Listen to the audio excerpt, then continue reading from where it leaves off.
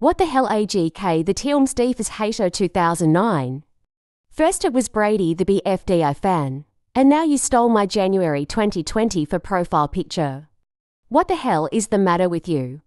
Like I said with Brady from 2 exposing videos ago, you should know that stealing someone's profile picture is not a good choice.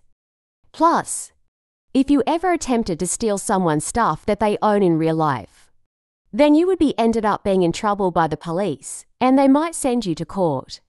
And the judge may have to sentence your time in jail. The next time I update my new profile picture for February 2024, don't you even think about stealing it. Or else you will be exposed big time, so you better watch out. End of exposing video.